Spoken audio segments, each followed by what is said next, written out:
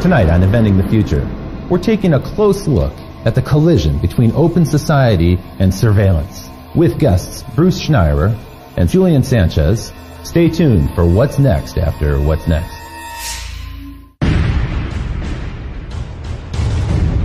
100,000 BC, stone tools. 4,000 BC, the wheel. 9th century AD, gunpowder. 19th century, Eureka, the light bulb. 20th century, the automobile, television, nuclear weapons. We choose to go to the moon in this decade and do the other thing. Not because they are easy, but because they are hard. The future doesn't belong to the faint-hearted. It belongs to the brave. Everything around you that you call life was made up by people that were no smarter than you. And you can change it. You can influence it. You can build your own things that other people can use. People want their technology to have a sense of humanity. They want it to understand me, you specifically. We have 3 billion new minds coming online to work with us to solve the grand challenges. The rate at which the technology is getting faster is itself getting faster, to a point that we have the potential to create a world of abundance.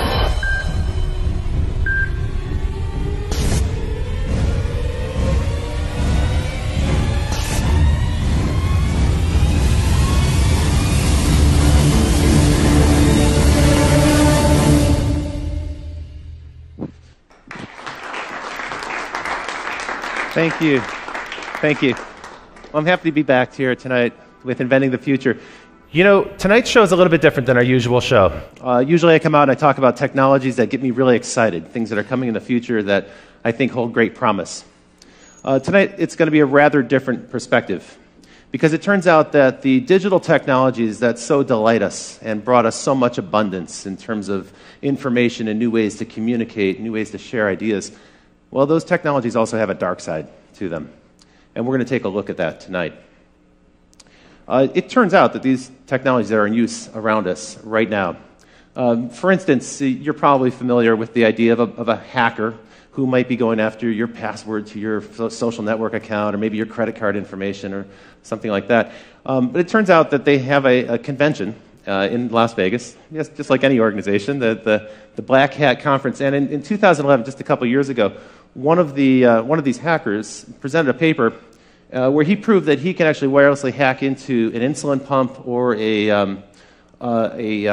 heart meter and actually hack it from a distance. In a way, he could send a jolt to that person and commit the perfect crime by killing him in a way that would be totally undetectable. That's a scary thought, and some of the manufacturers are already working on cloaking technologies to prevent that from happening. Just last week, the National Intelligence Estimate was published, and this is a document that details how China has a massive sustained campaign underway right now to hack into multinational corporations. And as it turns out, more than 50 corporations are under almost constant assault in this way. More than 50 corporations per week are hacked into at an average of almost 2 times a week. Their internet defenses are successfully penetrated. So this is a real present threat that's happening. And it's not just the overseas threats that are happening. This technology is starting to pervade our life. It's becoming actually scarily commonplace. There are already companies, retailers, that are experimenting with cameras that'll track you as you walk into the store, and they'll compare your face to face images that have been tagged on Facebook, this facial recognition technology that's so prevalent, not just on Facebook, but also Apple and Google and other companies have promoted. And that's not all. Some companies are starting to use this in a way that I feel is almost unfair, where in a job interview situation, a corporation may demand that you relinquish your Facebook credentials or your Twitter account so that they can get a better understanding of your habits and how you communicate and who you're connected to. And that's a little bit Orwellian, I think.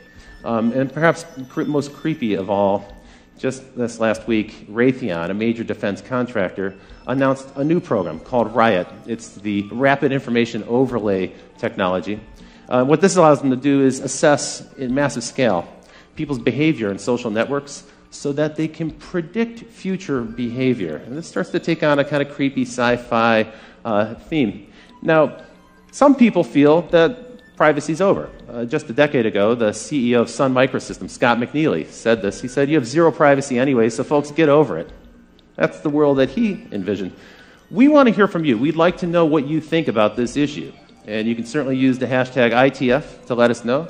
I noticed that some people before the show have already started to send in questions on Facebook. And on live stream, you can chat in and offer your questions and comments as well. After tonight's show, we're going to stick around a little while for some live Q&A with the audience about this. But first, what I want to do is introduce our experts. We have two fantastic guests for you tonight. And first, let's bring on stage one of the most renowned security experts in the world, Bruce Schneier. Bruce, welcome to the show. Thanks for joining us. So, you are well known as a kind of a pundit about security and the issues that we're going to talk about tonight. And your services are also in high demand with organizations all over the world. What people might not know is that you have a fantastic newsletter they can sign up for. It's where I learn about these issues, and I've been following it for quite a while. And Bruce also recently published this book, Liars and Outliers. Tell me a little bit about this book. Is this on this topic, or? Well, it is in sort of a meta way. What I'm looking at is the notion of why security exists, and I'm looking at trust. And really, if you think about society, we need trust to make it work. I mean, you got this audience here, and I'm looking at them, and not one of them has jumped up and attacked the person sitting next to them. Right? You laugh, but if that was an audience full of chimpanzees, we couldn't get away with it. Right? Humans are the only species that can sit there quietly. And society works because of this. And there's a whole bunch of reasons, right? One of them might want to mug the other person or, steal my iPad back in the dressing room. But they don't for a whole bunch of reasons. Right? There's a lot of security there. And we have sort of a social construct that keeps us all looking out for each other. It's social, legal. There's a lot of things going on there. So the nature of society requires some measure of trust to function. But in some respect, this might be getting undermined. For instance, this topic of hackers. It keeps coming up. People are very familiar with it. But from what I've read, you think it's kind of an overblown idea. Sometimes it's overhyped. Well, we do tend to overhype the criminal threats. And, it's really what makes headlines, what sells newspapers. We like to hype the attacks from China, cyber terrorism, cyber war. Basic cyber crime, stealing money, I think, is underreported. Okay, a lot more happens. Some people said that accounts for almost 2/3 of all crime is now internet crime. I don't know if that number is accurate, but I've heard that. Yeah, it's really hard to count. It's hard to measure. That's right. There's certainly a lot of it. So we can't dismiss it. It's a real thing. But tonight we're going to cover a number of threats. I thought we'd start though with a funny idea here. So a hacker in Montana hacked into a local TV station, and he got into the emergency alert system there. And he sent out the message that the zombies are attacking right now. So sometimes it's malicious hacking, sometimes it's just for fun. It's like a prank, and we've seen many examples of that. One thing you might not know is the prevalence of this, how often this is happening. So for the audience, you might wonder what these four things have in question here in the picture on the screen. The New York Times, Twitter, the Bush family, and the U.S. Federal Reserve. Well, the answer is that last week, these guys were all subject to massive hacking intrusions. And so it's a wide range of targets. And this is going on so frequently. We hear about it so frequently, we kind of get numb to it. And it's interesting. It's a different people in each case. We believe New York Times was Chinese. The Bush family was, I think, politically motivated. Federal Reserve was the anonymous group, so was some kind of political statement. Twitter, I don't know. Let's pretend it was a criminal. Right? You've got an array of different threats here. So the paranoia is justified a little bit when we hear about the hackers, but let's turn to another subject, which is these Chinese intrusions, because we heard so much, coming out of Davos, we heard so many companies grumble, complain, and in some ways they were a little bit ashamed to admit that they have this problem, kind of a growing problem, that they're being hacked constantly. And it seems to be true. I mean, everyone's pretty much hacked constantly all the time. There's a lot of hacking coming out of China, largely politically motivated. The attack against the New York Times, the attackers were looking for names of informants, right? A very political thing, presumably for government reprisal. We don't know if the attacks were done by the government, they were done by independent people working within China with nationalistic so we use ideals. The word China. We don't know. It sounds like it's the government. There's no way to prove that allegation. Actually, there's no way to prove it's China. One of the problems we have is you don't know where attacks are coming from. You can't trace an attack backwards. Often when we know from other channels. One of the things that's most chilling about that New York Times hack is that more than 50 computers were actually penetrated, and they stole all the passwords, which means that it's probably likely that some of those computers have a Trojan horse in them somewhere, or a back door that's been opened up where they can come back in any time. It's hard to tell. If you read the reports, and it turns out everyone gets hacked, but if you hack the New York Times, you end up with a 2,400-word newspaper article about it. So we know a lot about this. Okay. They say they caught it early. They let it go on for a couple of months to track exactly what was happening. They knew where all the back doors were, and they closed them. Were they perfect? We have no idea. They think they were, and they look like they did a good job. We don't know, but that certainly is a problem. The Wall Street Journal admitted they were hacked as well. And if the New York Times and Wall Street Journal, you know there are going to be others. Yeah, that's true. Some that might not have even realized it. And some companies couldn't really reveal that information. A newspaper can because that's news for them. Well, but it's also embarrassing. In a lot of cases, if you're a bank, if you're a big company, you admit this, your stock price might go down, you might lose customers. That's right. So yeah, customers worry, how safe is my data, how much can I rely on this partner? Now, some people characterize this as cyber warfare, and I've actually read where people say, we have a massive cyber war that's underway right now, and it's the U.S. versus China, but other countries are involved as well. Iran, sometimes they mention Israel or France. How serious do you think this cyber war concept is? I think a cyber war is largely rhetoric. I mean, it's not war. We know what war looks like. Right. I mean, this is espionage. Yeah. It's not a military action that involves guns and bombs and people dying. The cyber war rhetoric, I actually think, is largely put in place in the U.S. by government and corporations that are profiting from it. Right? The U.S. Cyber Command announced last month that they're expanding from 900 people to about 5,000 people. Oh, so if we bang the drum of war, we can kind of stir up people and get support for a massive expansion. Because you think about it, we're really weird with war. We love to use the word war and there's no war. War on terror, war on crime, war on drugs. We love rhetorical wars. We hate using the word war when there's an actual war. We'll say anything else other than war. That's right. And this is confusing. So metaphorical war is accepted. It's politically acceptable. But what's going on here has kind of aspects of both. So the war on drugs is clearly not a war. Right. These cyber attacks, well, there's some kind of stuff going on that involves militaries. And it involves nations in some respect, and they're spooks. So in a way it is kind of a war, but it's a shadow war. I mean, my fear is that we're in the early years of a cyber war arms race. That there's a lot, and not just China, the U.S. too, NATO, other countries, we're pouring a lot of money into cyber attack, cyber defense. It's a huge growth industry. That's true. And if you think about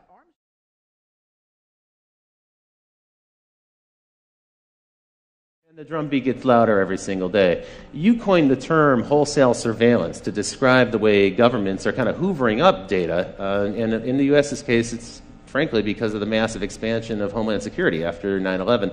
Let's take a look at wholesale surveillance by the numbers. So the first number I'm going to show you is 300. This is the number of times a citizen of the United Kingdom is videotaped on average every single day as they pass through the UK. There are about 5 million CCTV cameras in the UK. It's the most heavily surveyed country in the world. 1/3. This number represents the percentage of U.S. Air Force craft that are autonomous drones. Most people are unaware that we have 7,500 drone aircraft in the U.S. Air Force right now, and that number is increasing rapidly. And by the way, the Air Force isn't the only government branch that has drone aircraft. We'll get into drones a bit more. But the number that struck me was 40. 40 is the number of attacks every single day by drones in Afghanistan. I was unaware of this until I started to put together the research for this show. So last year, on average, every day there were 40 drone attacks in Afghanistan. 76.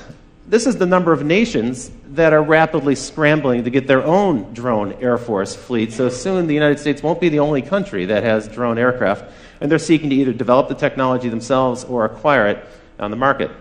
Now this big number, 878,000, that's a number of hours of audio that have been recorded in 2012 by the FBI in surveillance here in the United States. And this number is staggering 29 million electronic files that were gathered by the FBI last year in surveillance in the United States. So this is, in some respect, these numbers reflect the massive expansion of electronic surveillance that's happening right now. And to help us talk about this, let me introduce our next guest, who comes to us from Washington, D.C. Folks, it's Julian Sanchez from the Cato Institute. Hi, welcome to the show. Thanks for joining us. So, Julian, you actually have been covering these topics on the web as part of your responsibility at the Cato Institute, but also as a journalist for some time. You're an expert in the subject of privacy and law and this electronic surveillance. As far as anyone can be. Okay, well, that's a rapidly evolving topic. One of the things we talked about earlier today, and we're getting ready, was the expansion really began after 9/11. We had kind of a state of emergency. And my observation is it's a permanent state of emergency. It doesn't seem like there's any end in sight. Well, that's right. It's not a conventional war where you beat the enemy and then they're gone. It's a war, in a sense, on a concept terror. And as long as there are angry young men somewhere who hate the United States, there'll be a justification for that threat. That's right. As long as we keep lobbing in Predator drones with Tomahawk missiles, we'll probably create a whole new generation of terrorists who wish to... We don't seem to be running out. Yeah, that's right. Now, tell me a little bit about Homeland Security, which really it's a relatively new thing, but that's been the locus of this big government expansion. And what they really did was they combined a whole bunch of different government departments together under one mandate. Tell me a little bit about the growth of that and then some of the other organizations. Well, that's one part of it. The DHS gets a lot of attention. They're perhaps the most visible in the form of TSA, the people who are groping you as you get on a plane. It's really, though, I think, not the biggest expansion of the surveillance state since 9/11. The problem is that a lot of this stuff happens below the surface. It's hard to get numbers, frankly, about a lot of the activity that's going on. Ron Wyden, senator from Oregon, has been trying to get data from the National Security Agency about how many Americans they've got in their database, and they essentially refuse to provide even an estimate. They say they can't even provide a ballpark guess as to how many Americans are sitting in their database, and that's a database that is enormous because they're actually required them to build a multi-yottabyte data center in Utah to store the products of the 1.7 billion communications they're intercepting every day. A yottabyte, by the way, is about a quadrillion gigabytes. They don't actually have a higher unit than that. Crazy. So one thing that's happening, we talked about this earlier, is that the price of storage has dropped so much that we can now do something that's totally unprecedented, which is store everything. Right. So in the past, if you were going to do surveillance or wiretapping, you had to be kind of selective about it because there wasn't a way to record it easily. But now they can, and they can also do analysis later, after the fact, to find out if there was any evidence of a crime or even a pattern that might suggest illegal behavior. Well, but this fundamentally changes how surveillance works. Yeah. Right? We're used to how we see it on television, follow that car, Yeah. right? That's surveillance. That's right. But now it's follow every car. And actually, it's follow every car all the time, and we can follow that car 6 months ago because we've saved the data. Right. So surveillance changes. And it's, in a lot of ways, it's not because of malice. Computers produce data. Right. I mean, whenever you use your credit card, your cell phone, your computer, data about what you're doing and where is produced. That's right. And as data storage drops to free, as data processing drops to free, it's easy to save it. Why not save it then? And so you have companies saving it, like a Facebook, a Google, they're saving it, governments are saving it, they're trading data. Right. Right, Google provides data to governments when asked under certain rules. Sometimes under subpoena, sometimes not. Sometimes not, and often we don't know. I mean, last month, a bunch of human rights individuals asked politely Microsoft to tell them who they're letting spy on Skype video calls. Right, so we're asking nicely. Did they get an answer? We did not yet. This is one of the concerns. It's there's a growing world of surveillance. We know that a lot of it's happening. We know a lot of money's being spent. We don't know where, and we don't know what they're recording. And we often have no choice. I mean, I like to think, I don't like to think this, but it's sort of true that Google knows more about my interests than my wife does. Yeah. That's a little freaky. And they're able to predict better what you might do next because of the pattern. They can match your pattern against another cohort. And I've kind of never even met Google, let alone gone out of it. Here's a question from Twitter, and the question is, Minority Report, how long until we can predict when people will commit crimes? So how soon do you see that coming in the future? Well, I mean, what are we asking? How long before we can predict? Probably never. I mean, I don't think those are things we can predict. How long before we're going to start using the ability that we think we can predict? Well, we're doing it today. That's true. That's what the Raytheon Riot program That's what the no-fly list is. That's true. We predict that you are so dangerous that you're not allowed to fly for any reason, yet so innocent we can't arrest you. It's kind of a weird mixed bag of people. So those things are coming, and I think they're going to become more and more. I think as technology gets more dangerous, as the things a bad guy can do increase, I mean, think about bioprinters, Think about homemade. I mean, all the things we're scared of. Homemade nuclear weapons. Some of the topics we've covered on the show. As those things get scarier, the desire to stop someone before the fact. I mean, the only normal crime prevention is after the fact. Right? I'm going to let you murder somebody, the crime's gonna happen, and I'm just going to arrest you after the fact. Right. That only works if I can live with the murder rate. Right. But that's not going to work if you're able to print a pathogen that drops a species. So there will be an incredible push for this before the fact. Preemptive strike. Right, which is the Minority Report type of future. It's going to be lousy. It's not going to work. But people are going to want it. Arguably, that's what's going on in Yemen today, right? So we now, last week... Signature strikes. Exactly. NBC released this, this purloined document from the attorneys that basically gives Obama a permission slip to go ahead and assassinate American citizens off U.S. soil using a robot in the sky. Okay, so that occurred. What are they actually aiming for? They're not going for people who are in the process of conducting some sort of terrorist incident or building a bomb or something. They're targeting people who are at home. They're targeting people who are at a celebration, a wedding party or something. People who aren't actually doing anything necessarily criminal. It's the intent, the possibility, as you say, they're targeting them based on behavior and some measure of prediction. Well, so they're a moderately higher bar for American citizens. This is the strict standard, right? Is they have to be an imminent threat, and capture is infeasible, except imminent, it turns out, doesn't really mean imminent, because there doesn't have to be any kind of particular plot that they know is ongoing. So imminent means something other than imminent. And capture being infeasible means, I think basically it would be easier to kill them. Right, inconvenient, I think, rather than feasible. Now, if you had the bad taste to be born somewhere other than the United States, you don't even get that level of protection. Again, most of the drone strikes that are happening now are so-called signature strikes, meaning it's not there's a particular person who's targeted, but 5 20-year-old Arab males are congregated somewhere, and well, that's either a terrorist plot or a wedding, but better be safe than sorry. Take them out. Tell me a little bit about total information awareness, this program that Admiral Poindexter proposed more than a decade ago, but I thought it went away, but it seems maybe it's coming back. Right, I mean, the problem there was that they had terrible branding. They called it Total Information Awareness, which sounds creepy, and then they had a logo that was like an eye in a pyramid with beams coming down at the earth, so this sounded terrifying. Bill Sapphire wrote a column, freaking out about it. Everyone was duly alarmed. Congress nominally killed it, but it ended up getting essentially fragmented into a bunch of different programs that were farmed out to parts of DHS or DARPA. I think the NSA's Pinwheel database is in some sense an offshoot of that. Pinwheel is, again, on this model, a kind of vast database that allows kind of Googling for communications. They've shifted from that kind of targeted model, get a warrant, have an individual wiretap their conversations, much more toward a model that involves, some people have called it sitting on the wire, suck in everything, and then after the fact, figure out the search parameters are interested, go through, pull stuff up. And that's concerning, I think, because, when J. Edgar Hoover ran the FBI and was abusing surveillance for political purposes, at least he had to target particular people. He's going to decide that Martin Luther King is going to be spied on, and then they're going to try and drive him to suicide. Now, this stuff is sitting in a database for 30 years. If they happen to sweep you up and then in 10 years you're running for Congress, someone can after the fact decide you're worth scrutinizing. It's even conceivable that behavior that's legal today could change in the future, and there'll be some record of it, and that could be embarrassing on the one hand, but it even might be that after the fact it's illegal.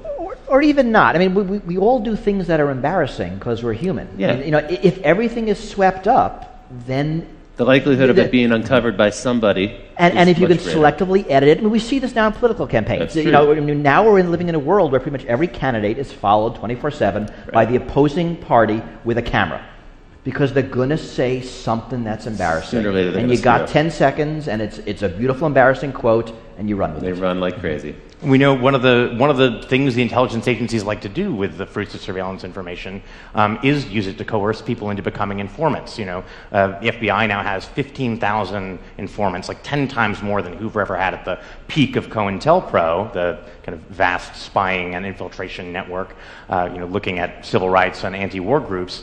And one way to do that is to say, hey, we found out that you're having an affair. Why don't you spy on your mosque for us? There was a case here in Chicago, and a guy named Ibrahim Mashal, I think.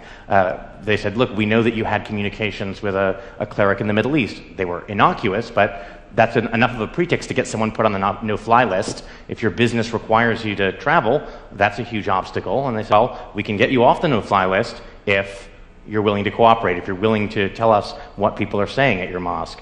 And he's actually currently now suing the Justice Department over this. So the information is gathered up in this kind of broad sweep, sometimes without a warrant. And in any case, warrants are targeted at an individual. Here we're taking information wholesale, as you put it, hoovering it up, and then it's analyzed later. And then if something embarrassing, awkward emerges, now they've got leverage on somebody. It might not even be illegal activity, as you point out, but it's leverage to coerce them into cooperating with the government and doing the government's bidding. And this is our government. Now, I'm assuming that this is happening all around the world, and probably in countries that don't have the same due process and constitutional rights and privileges that we have in this country. And I mean, it's certainly true, and we know that U.S. technology is being exported to totalitarian regimes for very purposes. Government of Syria, government of Egypt, government of Iran. We know those technologies are being used to identify people who are blogging, who are tweeting, anti-government. That's right. After the Arab Spring, it's almost a certain bet that every authoritarian government now has a system in place to track those people who are outspoken, bloggers, tweeters, and so forth.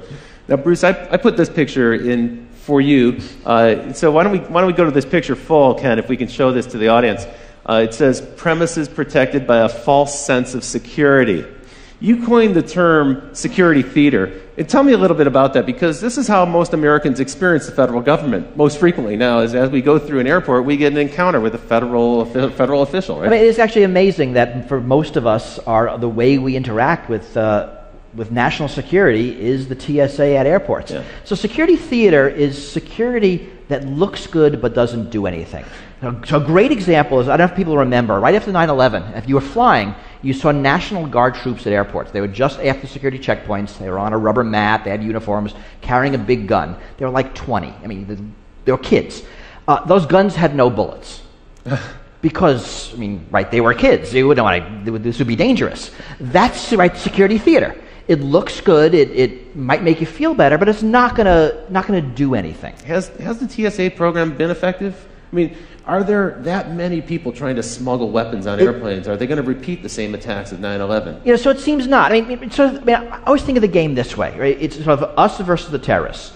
So we screen for guns and bombs, and the terrorists use box cutters. We take away box cutters, they put a bomb in their shoes. We screen shoes, they use liquids. We limit liquids, they put a bomb in their underwear. We have full body scanners. They're going to do something else, right? This is actually a dumb game. It is a dumb game. Right? It's like shutting the gate after the horse is gone. I mean, so the smart game is you pick your attack, I pick my defense, and we see who wins. The dumb game is I pick my defense, you look at my defense, you pick your attack to bypass the defense, and right? So it seems that the TSA has largely been irrelevant, and they will talk about their success stories, and it's how many knives they take away, and they found somebody wearing a fake army uniform, and they confiscated a snake. I mean, this stuff is actually on their website, and they're proud of it. They used to show some of the confiscated weapons in the early days, but I think that's tapered off now because most people have learned don't bring a weapon. Or people do forget. I mean, people do bring guns on airplanes because they forget. It is kind of weird. You'd think everyone would know by now. But also, people buy souvenirs, and there's like a knife in the wooden statue, and they didn't realize it. That's true. Snow globes are now legal again. I mean, you couldn't bring snow globes on airplanes. We're not actually sure why, but now they're okay. So all you snow globe collectors can. I mean, and the sort of elephant not in the room here, right, is that there's just a limited number of terrorists. This is like a line of work where if you're really competent, you blow yourself up. It's a sort of anti-Darwinian effect. So what we find is that no one wants to admit this because there's hundreds of billions of dollars in grants from Homeland Security and then contracts for intelligence contractors and defense contractors. But it increasingly looks like the FBI is being forced to manufacture terrorists so it can give us a sense of success. And I think there's been about 150 sting operations by the FBI that have resulted in convictions since in the decade after 9/11, and at least a third of those cases, and maybe more, these are cases where the weaponry, the funding, and the actual plan all were provided by the FBI informant. These are mostly, again, the world is full of young, angry people who spout off on the internet and are easily led enough or mentally disturbed enough that if you give them a plan and a bomb, they'll make the motions of following through. It's not clear that these are people who are otherwise dangerous. So in a way, we're manufacturing our own terrorists just to give ourselves the illusion that this is an effective program. That does seem to be true. I mean, where there are successes is intelligence in operations. We actually are looking at for the bad people. And when you look at something like airport security, it only makes sense to focus on the plot, right? A liquid, a shoe bomb. If plots are few and targets are few, right? If all we do by spending billions on shoe scanning is to force the terrorists to make a minor change in their tactic, right? We're wasting our money. Yeah, and we're wasting everybody's time. And that's fundamentally the problem. Right. And it's inefficient on a massive scale. Speaking of inefficiency, these scanners that we're looking at, the rapid scans, now I guess they're going to phase them out of the airports because they've been proven to be ineffective. After radiating us for a couple of years, now they're finding out that doesn't actually thwart any kind of criminal activity. And because some of these makers of these things fell through on contracts that were supposed to allow them to use a blob to show objects instead of actually showing you naked. But there's a bit of poetic justice. They're apparently being repurposed at the entrances to various federal agencies. So, right, they're actually not going away. That's important. That's right. And the full body scanners aren't going away. There are several technologies. Yeah. And the millimeter wave is staying, so holding your hands up and being scanned is not going away. Just a particular radiation technology, because the one company wasn't able to do some of their anonymization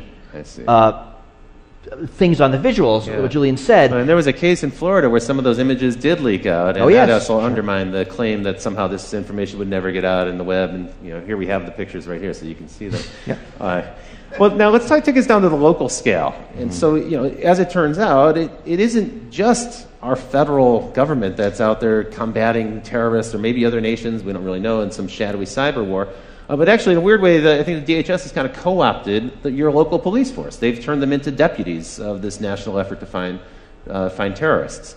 Talk a little bit about the spread of Homeland Security dollars to local police forces. Well, so I think we'll maybe get to fusion centers in more detail later, but there's lots of federal money out there. If you say you want to run a counterterror program, you may not have terrorists, but that's no reason to turn down the money. Right. So we find fusion centers, for example, something like $250 billion in grants that went out, supposedly for counterterror. A 2-year Senate investigation found that they never actually produced a single shred of actionable, useful intelligence about terrorism. It did end up buying a lot of Range Rovers for local sheriff's departments, plasma TVs so that they could display the Fusion Center calendar and watch cable news in San Diego. DHS has given out, I think, $50 million in grants for local police departments to photograph license plates. To your point earlier, in a wholesale level, not going after an individual car or doing it as they drive by on patrol, but they're setting up cameras now in different. I know in San Diego they're doing this on a massive scale. They're just routinely photographing the license plate of every car on the freeway that goes by. There's a lot of technology. It's license plates. It's all the CCTV cameras. You produce the UK number. We know better. There's cameras everywhere in the United States also. That's right. A lot of cities have them in intersections where they're automatically scooping up license plates. Again, that's being saved. The money's being used for other surveillance, for cell phone surveillance, for just collecting up lots of data. And we'll get into cell phones in a minute. But because it's data, it sloshes around. I mean, this is the fundamental problem. It doesn't matter who collects it. Once it's in the system, it goes into a fusion center, it goes into the NSA's computers, it goes into some marketing computer, and the data stays. And it's very hard to get rid of it. And now it's being used for all sorts of purposes. And we have no control over it, or really even any visibility into what data is collected. We don't know how it's being used or who's using it. We also don't know when it's going to come back to haunt us, because it may turn out a few years later something that you did was of interest to them, and they may have been tracking you for quite some time. You're probably taping this show. I'm sure we are.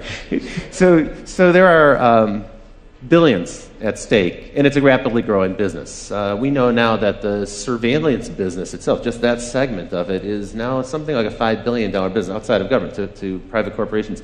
I thought it might be nice to take a look at the snooper market, take a look at all the devices, some of the devices that are on sale. For instance, the Watchhound, which allows police forces to listen to cell phone conversations the same way you might if you were using, say, a radio band scanner. So you can actually tune in to the cell phone conversations. You probably didn't think that people could hear you when you're talking on your cell phone. In fact, that's widely available. These are widely in use. The Stingray. Stingray, this is an interesting device. It can be mounted in a van, in a police van, and driven around a neighborhood. And if they're trying to find a particular individual, even if that individual is not using his cell phone, what it does, the Stingray pretends to be a cell phone tower, and so it'll find that phone, connect with it, and then they can drive a few more blocks and eventually triangulate the location of that particular phone. So they can find you with your phone. In a weird way, your cell phone is like a little spy that's in your pocket, leaking out information about you. And then Cellbrite. This is the one that troubles me the most. So for a routine traffic incident, moving vehicle violation, you can be pulled over by a policeman, and if you have your cell phone on your body or if you're using it when they pull you over, then they have the right to take your cell phone and they plug it into this thing, Cellbrite, in just about 2 minutes it can download everything that's on your phone.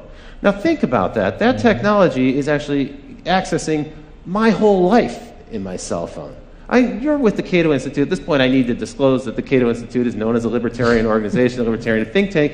What's your take on this device, this Cellbrite? I mean, are you outraged by this? This is a little bit of an intrusion. Yeah. I think it's the question, of course, is whether this is actually something that happens routinely. We don't know what a court would say about a situation like this, but certainly the setup is there. The Supreme Court has held that it's not just felonies that a police officer can arrest you for. It's any crime, including not having your seatbelt buckled or a traffic violation. It's up to their discretion whether to perform an arrest, and then once they've decided to arrest you, there's a Fourth Amendment exemption for searches incident to arrest. It's certainly not beyond the realm of possibility that they could decide that that is covered within the scope of a search incident to arrest and effectively use a pretextual stop to gather a full record of your electronic life. I've also heard that when you enter the U.S., sometimes Customs and Border Security will do the same with laptop computers, cell phones, and so forth. And usually, you're right, it's for an individual of interest to them.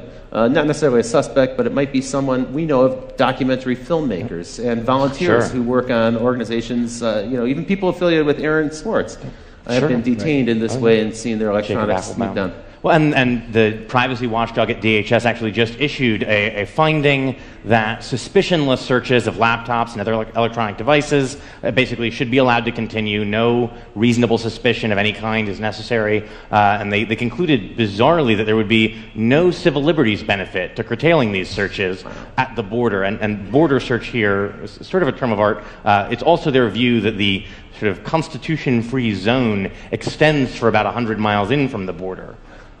And the Constitution-free zone. Not a phrase I'd heard before. Remember, this is all temporary. I mean, so what's the outrage here? That my phone has my email, my contacts, my calendar, my life. Potentially my credit card information could be stored. But think about what's really happening. I have a smartphone. It's probably that Google has my email, my calendar, my contacts. Right? It's just in a convenient cell phone shaped package for me to carry around with me. You're right. If the police wanted it, they could just go get it elsewhere. That's true. I mean, so data's moving around. One of the problems with these debates is we always focus on one thing. We focus on cameras, focus on cell phones, we focus on CCTV. Whereas the problem is everything put together. Right? It's not drones, it's drones with cameras. It's not drones with cameras. It's drones with cameras and face recognition, the ability to track between different drones and day-to-day, tie that back to databases so you can see in real time from a drone everybody's name and income level as they walk around town. This is a terrifying prospect. In a way, getting your data from the phone is super inefficient because, one, the person knows that you've done it, probably. They see you, plugging their phone into something, and you have to only get one person at a time's data. What a drag. Unfortunately, since a series of sort of misguided rulings from the late 70s, Fourth Amendment doctrine is that once your data is in third-party hands, once it's Google or Facebook holding on to it, in principle, that's now their business records. You've surrendered your Fourth Amendment privacy interest, and so a lot of that data that we naturally expect to be protected by the Fourth Amendment's requirement of a warrant issued by a judge isn't protected in that way and can be gained. People are totally unaware of that. That actually pertains to your Gmail account, for instance, which is stored on Google servers or any other but pretty much everything these days. Cloud computing, we have our pictures somewhere, our emails somewhere. All of our data is very rarely on our devices now. It's really elsewhere because it makes a lot of sense. But now, as Julian said, the rules no longer apply that protect them. in a weird way, our protections, our First Amendment, Fourth Amendment protections haven't really caught up with the 21st century. Not even close. And the technology is evolving much faster than laws ever will. Let's bring it right back home here in Illinois. You were shooting the show here in Chicago, and you may be unaware that right here in Illinois there are 91 organizations working on counterterrorism efforts. And what's interesting about that number of 91 is that more than 3/4 of them didn't exist before 9/11. So these are brand new organizations that are involved in some way or another in surveillance. That's why we call it Illinois the land of surveillance. Welcome to this place. What we happen to have here is 2 fusion centers. You talked a little bit about these. Here's a really ugly diagram from the government. It's non-confidential, so it's been released for us to show to you tonight. And tell me a little bit more about these fusion centers. In your view, they haven't been very effective. Right. Well, in the view of a bipartisan report that the Senate put out, despite years of being assured that these were a proven vital tool. The theory was you synthesize information from local law enforcement, lots of different agencies, bring that together with information at the federal level, information that various intelligence agencies have gathered, and this will give you a better window into incipient terrorist groups. Of course, right after 9/11, we assumed there had to be lots of other sleeper cells waiting to strike, and it seems to be that that's not the case. And so you've got a lot of people looking for something that doesn't appear to be there. The sort of history of intelligence suggests that, unfortunately, the problem is if the thing that you are convinced is there isn't there, you just keep looking harder. It's true. And redouble your efforts and argue in the future. We need more resources to go after this. Yeah. One of the funny ironies that I think has emerged here is a statement that actually was made by Julian Assange, and we put on this picture here. We got this picture from the web, but it's actually worth zooming into. So if we can put this on screen for the folks at home, you have Julian Assange of WikiLeaks, and he's saying, "I give private information to the public for free, and I'm a villain." Meanwhile, Mark Zuckerberg of Facebook, well, he's taking your personal information and he's providing it to private enterprise for money, and he's the man of the year.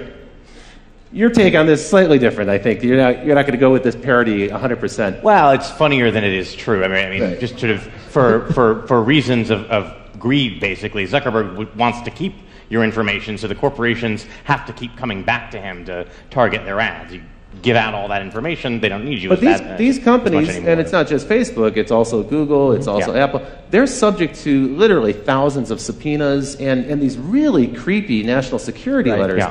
Can you tell us a little bit about that? Because I think a lot of people are unaware of what an NSL actually is. So national security letters, they're a tool that existed in a much more limited form before 9/11, were in a series of stages expanded. They allow FBI agents, basically the head of any one of 52 FBI field offices, to authorize without judicial supervision or approval the seizure basically of non-content telecommunications records and financial records. And financial records now has been expanded to mean any record from anyone that uses money, essentially.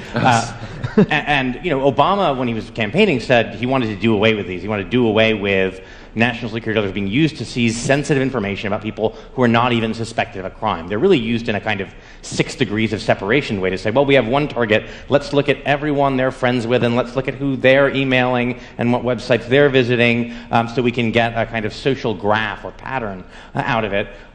Actually, in 2010, the Obama administration broke Bush's record for the number issued. It was about 26,000, only pertaining to Americans. And the number of people affected, it was more than 14,000. Again, that's only Americans, and it doesn't include national security letters for basic information, like, who is associated with a certain IP address. This is only more detailed transactional logs. So there's no warrant, there's no judge involved, there's no secret court that you have to go to. You don't have to show any evidence. In fact, you can use these to troll for evidence and then go back to the court and say, well, now we've got the evidence we were looking for thanks to the NSL, and now please give us the warrant so we can go after these people. And there's a lot of belief that's happening. And to Google's credit, they will say quarterly how much of these they're getting. I mean, they'll tell us. They don't give us details. Twitter has also pushed back, right? And even some telcos have, not our very big ones, they seem to have kind of been co-opted by the government. A lot of companies will not tell us at all how many of them they get, whether they comply, how much they comply. It is all very secret. Google and Twitter are rare in sort of volunteering some of this information about how much they get. There's no aggregate reporting as there is with wiretaps that would give us a kind of overall picture of how much these different electronic surveillance tools are used. The telcos normally are not so forthcoming, but Congressman Ed Markey sort of requested the major cell phone carriers to give a tally of how many requests from different kinds of law enforcement agencies they got, added up to about 1.3 million a year. Wow. A lot of that is cell phone tracking. A lot of that is calling patterns. Also, just the compliance with that, think of the number of requests. I'm certain that the person receiving those requests at that volume would just automate the process and not even pay attention. Well, Sprint has done that. They created a back-end called L-Site because they said, we're getting so many requests, we just couldn't deal with them manually anymore. It's like the information smorgasbord. They allow them to just dial straight in. We've heard rumors about that, too, with some of the other social networking sites. Kind of a creepy thought. One question here comes in, have you developed your own ways to combat or accept this new world order of constant surveillance? So I guess the question pertains to you guys. What do you do in your own lives to keep your lives private and secret? Yeah, I mean, what we do is around the edges. Right. What can you do? You can not have a credit card. You can not have a cell phone. You can not go outside. You can live in a cave. I mean, they kind of make no sense. You know, I don't have a Facebook account. That makes me kind of a freak. I keep all my email on my computer. That makes me a double freak. So I mean, I'm doing some things around the edges, but by and large, there's not a lot we can do. I mean, you have to accept it simply because you're being surveilled. What we learned from the General Petraeus scandal is that even the director of the CIA can't keep email secret. I mean, if he can't do it, I don't stand a chance. You know, that is a very troubling case, isn't it? That Gmail hacking, it's a major intrusion. Not just the fact that it was kind of a comedy of errors with our two generals and they're flirting with this woman in Florida and so forth. That was funny and had a comic element to it.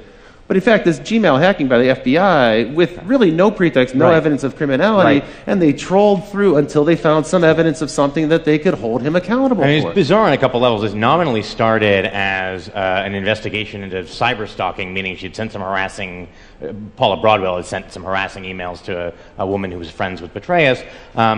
This is not normally the kind of thing the FBI would really involve itself in at all.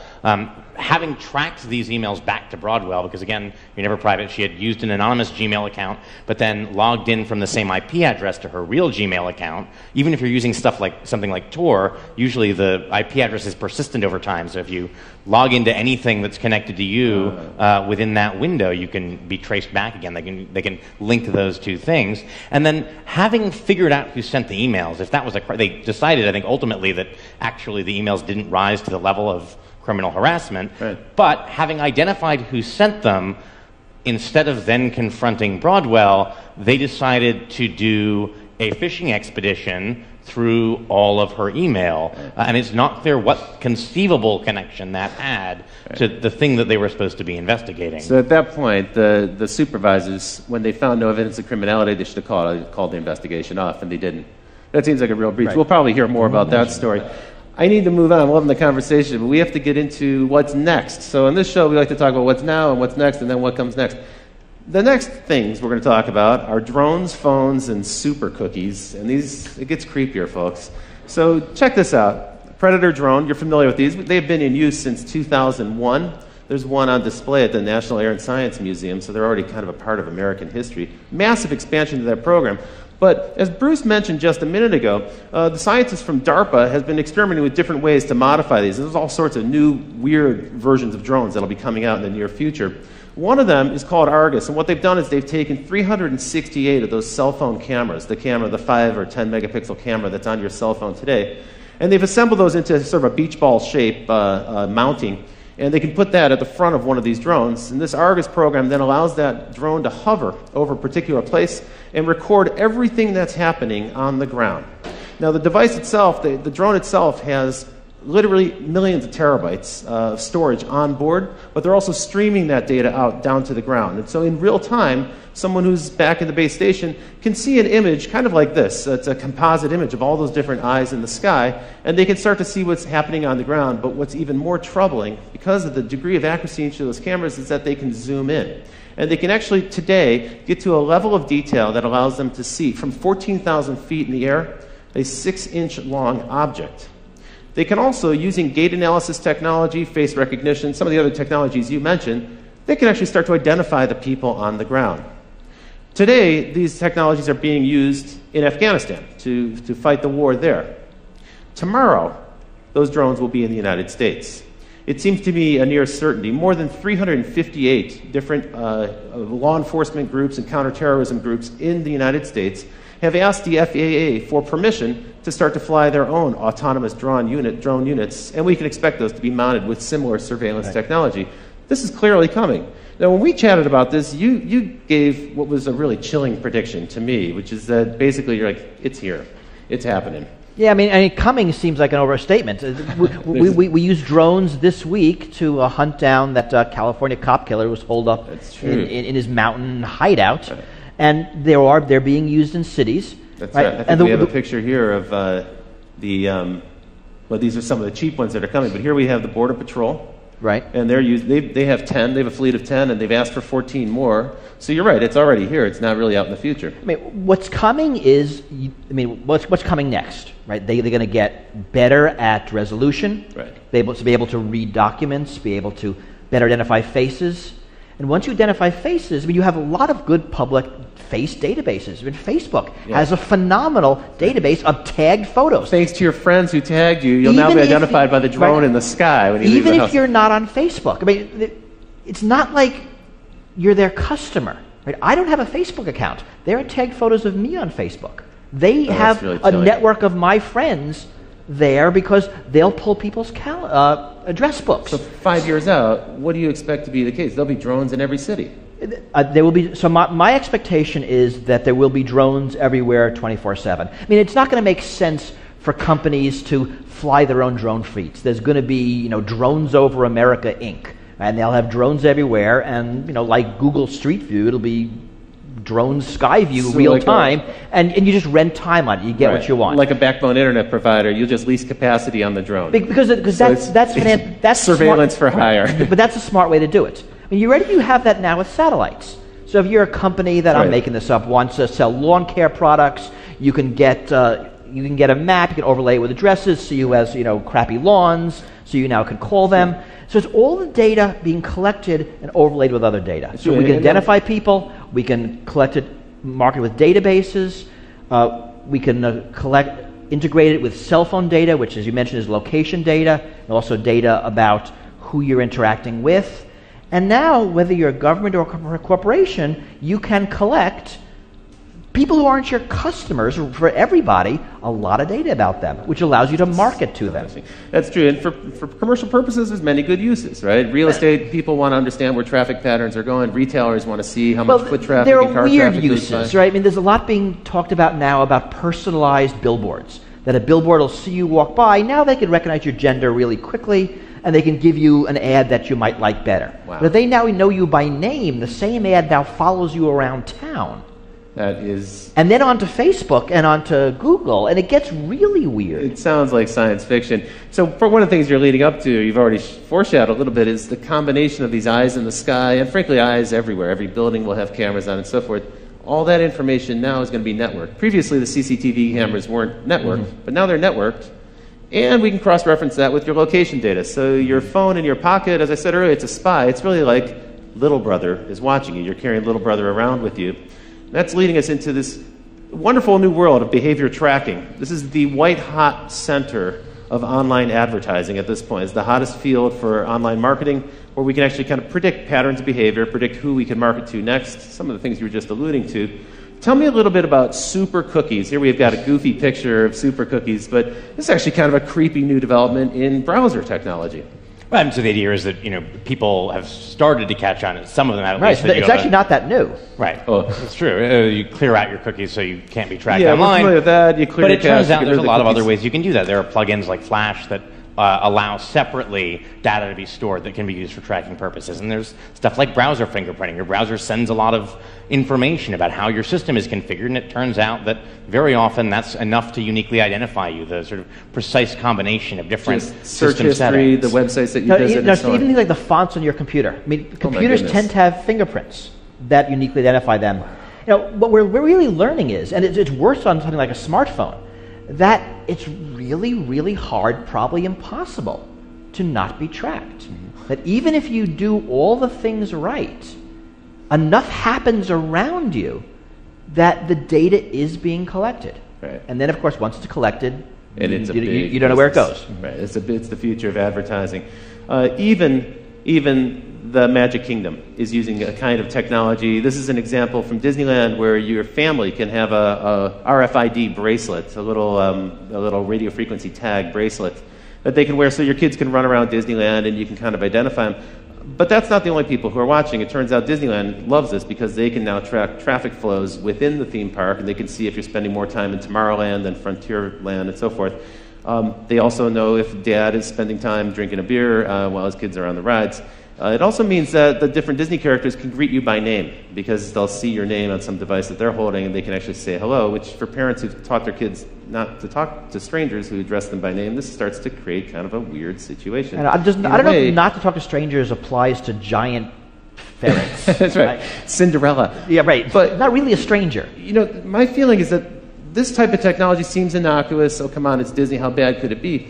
I think the problem for this is when you have a 6-year-old kid running around with an RFID tag, what you're really doing is conditioning them to submit to this level of surveillance. And you're just getting them used to the idea that everything they do is going to be tracked. And we see it also in schools. I mean, schools are now getting a lot of these things, and they're often being given to schools. For that reason, it acclimates people. So whether it's face recognition technology or fingerprint technology on buses, this is all being sold as... So biometrics is also a part of it. Schools are very dangerous. There's shootings every day. Your kid has a 1 in 2 chance of dying in a shooting. Whatever our fears are, they're being sold to us to mollify them. And it does get kids used to this sort of a ubiquitous surveillance. That it's normal. I mean, this is one of the things that the TSA security theater actually is effective at. I mean, if you think about the opening scenes of that George Clooney movie, Up in the Air, where he's just absolutely seamlessly, almost ballet-like, whipping his laptop out, sliding his shoes off. I mean, it's all this sort of choreographed dance, and it reminds me of this idea that of the French philosopher Michel Foucault talked about, that there's forms of surveillance that create docile bodies. That by being observed, that we are trained to follow the path of least resistance, which is to say, train ourselves to automatically go through the procedures that expose us to the TSA guy with the least amount of hassle. I mean, they do a good job of encouraging this, right? Well, you don't have to go through the naked scanner. You can instead get terribly groped. Well, no, the easier thing to do is submit to the naked scanner. Yeah. And it's a form of training. That's true. I think that's very true. You know, I was a young man. I had the opportunity to live in Berlin, and I spent time in East Berlin and East Germany and elsewhere in the East Bloc. And this was the one thing I took away from that experience, is when you live under constant surveillance and you don't know who's working for the government, they all might be spies, you never really know, people become apathetic and they stop trying. Well, but also, you change. I mean, I remember in the years of 9/11, I'll be talking to a friend on the phone, and we say something because we're talking about security, and one of us says, wow, I hope the NSA isn't listening. We both laugh because it's a funny joke, but the conversation changes. That's true. The fact that you might be observed in all things changes how you act. It makes you less of a free person. I mean, there's probably less crime in East Berlin, but you didn't want to live there. You sure didn't want to live there. One of the sadder things I remember reading in the New York Times reporting on the NYPD's sort of Muslim infiltration program was there was a student union at, I think, Columbia or another New York university where they had posted in the room where the Student Muslim Association met a sign saying, please do not discuss current controversial politics in this room. We don't want trouble. And that doesn't seem like a healthy environment for a free society. Right. Please keep your free thinking at home. Don't bring it here. And unfortunately, you don't know these things till they're gone. Freedoms are hard to value. You only value them when they're missing. When they're gone. That's really true. And more than a decade ago, Phil Zimmerman, the creator of Pretty Good Privacy, he said he likened personal privacy to the environment. He said there's going to be a time where it becomes kind of a privilege for a certain group of people who can afford to have access to it. Okay, so that's pretty scary and pretty depressing. I don't want to end on a dark note like that. I guess the question is, what can we do? What are some of the things we can do? Now, we had some encouraging news, perhaps. The mayor of Seattle recently decreed that there will be no drone surveillance in the city of Seattle. Perhaps that'll start to roll out on a local level. More cities might follow. Some people are starting to hack together their own way to avoid police surveillance. Here's a kind of homemade version of a license plate scanner avoider. And when it comes to face recognition and face tagging, there's an artist in the UK who created a series of makeups that you can purchase. And if you put these makeups on, they look a little funny, but what you can see in the picture here is it makes it difficult for a computer to recognize your face as a face because it actually distorts the image for the computer. Who knows? Maybe in the future you'll see people walking around with that or some kind of tattoo. That artist is Adam Harvey. He's actually introduced a fashion line, which we have here, and we'll show a little bit later on. Marley's got a few of them over there. Here are a couple examples of these. It's a little fanciful, maybe a little hypothetical at this point, but these are garments designed to help you protect yourself from surveillance cameras, from thermal scanners, and from surveillance cameras. And you can see they might even have a chance of bringing the burqa back into style here in the Western world. One thing actually that they sent out I thought was probably had some use to it, which is this bag. It's a little case for your cell phone, and when your cell phone is inside of it, it doesn't emit any signal. No signal can get in. Nobody can track it. Well, of course, nobody can call you either. That's so true. It's like, you could just turn off your cell phone and save $100. Tell me a little bit about this act. So this is an act that was proposed by Rand Paul of Texas, right? This is the Preserving Freedom from Unwarranted Surveillance Act. It's a big title, but actually kind of a neat principle. Yeah, I mean, the only possible member of Congress who I could ever say might go a little further than I actually would is Rand Paul. The idea here was to require a warrant, a full-blown Fourth Amendment probable cause warrant, anytime law enforcement or intelligence wants records about you from a third party like Google or Facebook. Not just the contents of communications. Federal law sometimes allows those to be gotten without a search warrant, although courts are increasingly saying the Fourth Amendment requires it. He wanted to say all records, your IP logs, your basic subscriber information, everything would require a full-blown warrant. That seems like a little much. I mean, they need something that they can get first so they can build the evidence they need to go to a judge for a warrant. But it's actually a very hard question where to draw those lines. What is sensitive information? Because even something like an IP address or email headers can reveal stuff about your political associations, which the Supreme Court has said is protected under certain circumstances. You can't force a controversial political organization like the NAACP to reveal who their members are to the government. That's a pretty tall order. But unfortunately, right, this bill died in committee, right? I mean, the bill and all of the technologies you talked about, if you think about it, they're really around the edges. When you think about what we can do, the unfortunate answer is kind of not much. And these things are happening. There's a drone lobby. There's now a big surveillance technology lobby. I think what we can do is what we're doing here. We need to talk about the issues. We need to make people aware of them. And we need to agitate. I mean, this is going to require real social and political change. We're not up for it now. The hope is that we will be eventually. I quite agree with you. Note that the Paul bill was one of several that got shot down as the FISA Amendments Act, which empowers the NSA, was reauthorized. A lot of this stuff was a lot milder. So a proposal that the NSA has to make an estimate of how many Americans are being swept into its database, shot down. A proposal that before, if they're doing foreign collection and they sweep up Americans and they want to search for a particular American, they need a search warrant for that, shot down.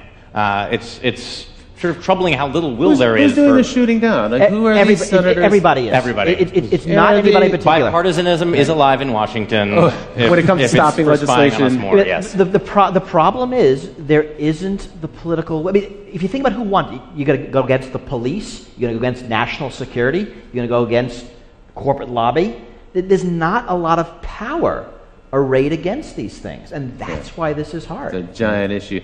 Well, it's time for me to start to bring the show to a wind down now. We will have an open Q&A afterwards. I hope you'll stick around for that. But now it's time for me to talk about what's next after what's next. And folks, it's simple. You face a difficult choice ahead. We have to decide what kind of society we want to live in this country. A society where we can expect a reasonable degree of privacy, or a society where transparency is forced upon us without any possibility of resisting it. That's a decision we're going to have to make. We do have the ability to hold our elected representatives accountable. We do have the ability to speak up and object when corporations impose some transparency or forced surveillance upon us that we don't wish to have. And we have the ability to speak up. So it is forums like these that give us the opportunity to have that kind of an exchange. Well, I want to thank you both. Bruce Schneier, thank you for joining me on the show tonight. Julian Sanchez of the Cato Institute, thank you. Be sure to check out Bruce's book, Liars and Outliers. I want to give a big shout out to the crew here at Live Lab. And Barry, thank you very much for making this show possible. It's been a pleasure doing the show with you. And a big shout out to our live band led by Paul Wardico. Strike it up, Paul. Let's hear it.